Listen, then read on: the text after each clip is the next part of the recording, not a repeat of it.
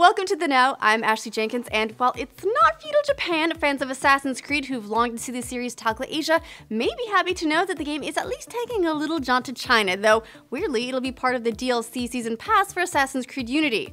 China, I mean, geographically speaking, that's close to what you want, right? Ubisoft hopes?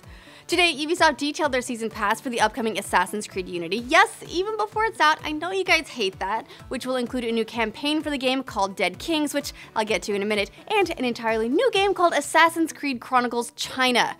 Chronicles will feature as its protagonist Xiao Jun, who was trained by everyone's favorite Italian Ezio Auditore in the Assassin's Creed Embers animated short film from 2011, as she returns to 16th century Beijing on a quest for revenge against those who destroyed her Chinese brotherhood. She, her, yes, it's a girl. According to Ubisoft, Xiao Jun's powerful martial arts skills and new assassin's gear like the Jian sword and footblade will allow her to eliminate her targets from the shadows or take on groups in all-out combat, explore legendary landmarks like the Great Wall of China and the Forbidden City, and encounter famous historical figures. Unlike other Assassin's Creed games, this scene will be more visually stylized, reminiscent of traditional brush paintings, and it'll be 2.5D instead of the full 3D you'd be familiar with, though it does include familiar combat and, of course, leaps of faith. Moving back to, well, Unity, Dead Kings will be an entirely new campaign for Unity set after the events of the main game in a new location, the city of Saint-Denis.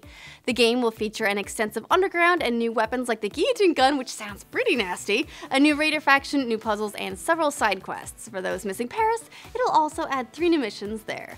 Aside from that, the Season Pass will add 30 new items to the game, new weapons, gear, and skills, all of which can be used both in Unity and Dead Kings. There's no specific date for the new content yet, but it will all be released by early next year. So, real talk. What do you think of this announcement? A new campaign and even a new game is pretty significant. Does this make the whole announcing stuff before the game is out issue better, or would you rather just see standalone games released as, well, standalone games? Let us know in the comments.